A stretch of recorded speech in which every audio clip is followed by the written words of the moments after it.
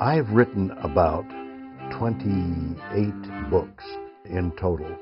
I started writing as a kid. As I got older, I wrote some more, and I never thought I had anything really to say. And then I had the opportunity to start to write Star Trek books. And I teamed up with Gar and Judy Rees-Stevens, who are themselves wonderfully talented writers.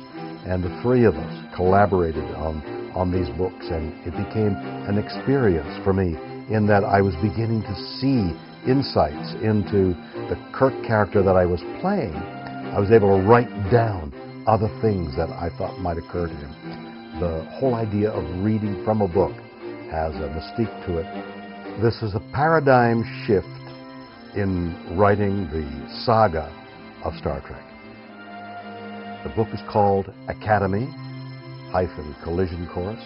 It's the story of the teenage Captain Kirk and Mr. Spock, the trouble they were in and how they got to be who they were. CGI is the new magic of film, but nothing compares to the chambers in your imagination. It's called the theater of your mind, and that's what books appeal to.